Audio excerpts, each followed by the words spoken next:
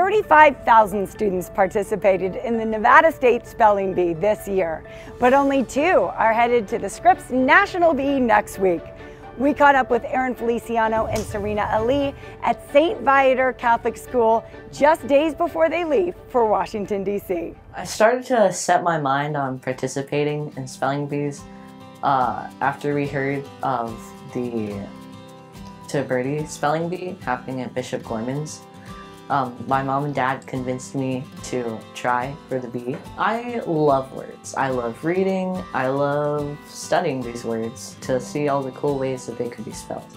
It's a lot of instinct, but I also know my roots, so I can tell from the definition, sort of. It helps me find how to spell the word. Very nervous to be up on stage representing Nevada, and if I lose, then yeah, not great for Nevada's reputation. I bet a lot of people right now are wishing you luck. Yeah, have you been getting some kind of special attention recently over this? Yeah. I don't know how to answer that. Just yes. So far, we have a whole list of 4,000 words, and they can ask you 2 of any words on those lists, so you have to learn those. Besides that, they're going to ask you to spell any random word from the dictionary, so you have to learn a lot of stuff, for example, roots and other languages. What's 7th grade been like for you? It was fun.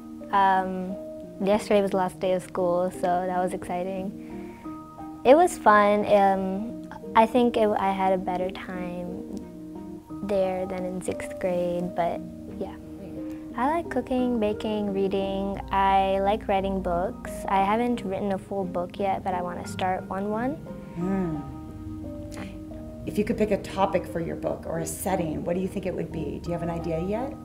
Maybe like mystery. I love mystery books. Very cool. All right, well, it's no mystery that you are a great speller. Thank you. It's official. And yeah, it's really scary. Well, not scary, it's just you get really nervous while you're up there because you can mess up at any second.